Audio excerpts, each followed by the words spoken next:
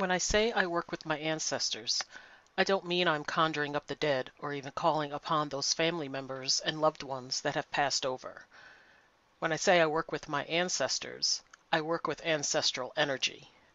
I work with the DNA strands and codes and bloodline that connects me to my most ancient source, my ancestral lineage.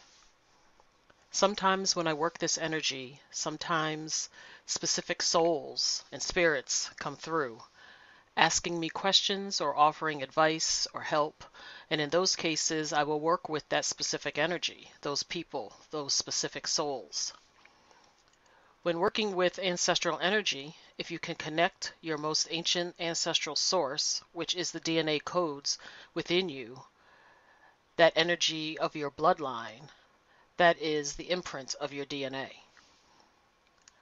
All of the memories, all of the wisdom, all of the knowledge, all of the love, all of the teachings, all of that makes you who you are and makes those who came before you who they were.